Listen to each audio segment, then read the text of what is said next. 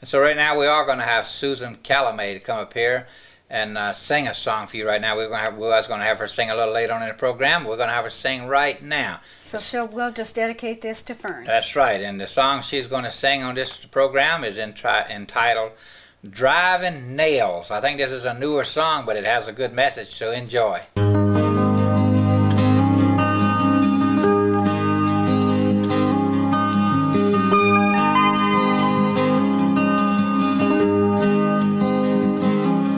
Since that blessed night in the manger, she watched her baby grow. Seems like yesterday he was in her arms. Where did the time go? He learned his father's trade as she marveled at it all. Sweat dropped from a little carpenter as he made the timbers fall. She can hear them driving nails up on the hillside, and she prays that his spirit will not fail.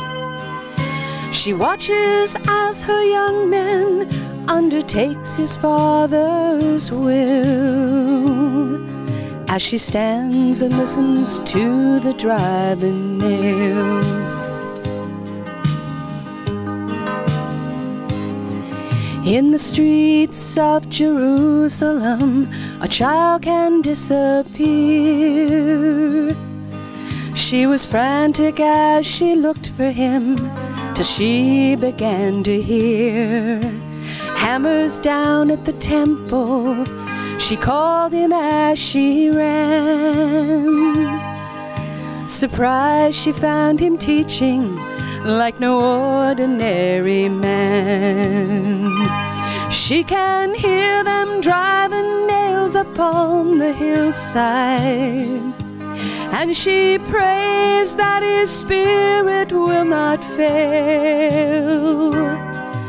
She watches as her young man undertakes his father's will, as she stands and listens to the driving nails. Darkness covered all the land in the middle of the day. She began to tremble as the earth began to quake.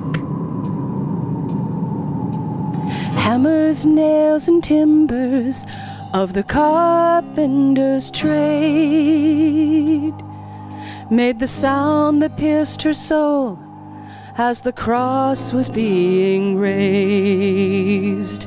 She can hear them driving nails upon the hillside, and she prays that his spirit will not fail.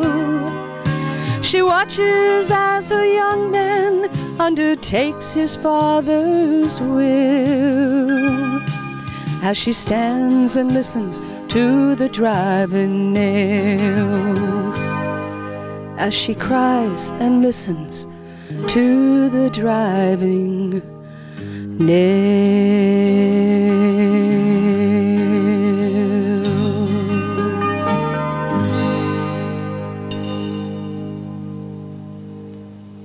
Wow, she did a good job. Susan's a great singer also. A lot of folks like her singing.